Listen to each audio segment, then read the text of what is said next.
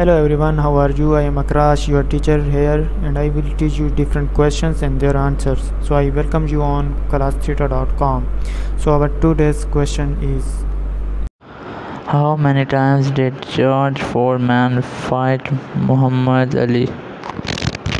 A. Once, B. Twice, C. 3 times, D. 4 times. The answer of the question is A. Once. So that's the correct answer of the question. If you have any question, just leave a comment. I'll be answering you as soon as I can. Thank you very much for watching the video. Please don't forget to like, share and subscribe our channel. Until next question, bye bye.